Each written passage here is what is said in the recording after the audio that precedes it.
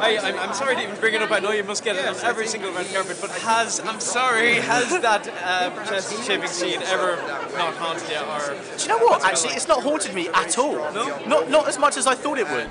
It's kind of like, no, actually, it hasn't. Maybe I should touch wood because maybe it's going to start haunting me now.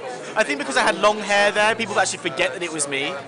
But yeah, that was a weird one, wasn't it? Do people say to you on the street, like, do people come up, that's one of the most iconic scenes, I suppose, one of the most iconic No, but actually I did have, this might be a bit not suitable for work, but I had, on both occasions now, I've had women and men, separately on different occasions, come up to me and said the scene of me and Renly in the bedroom, they've said that they've masturbated over me.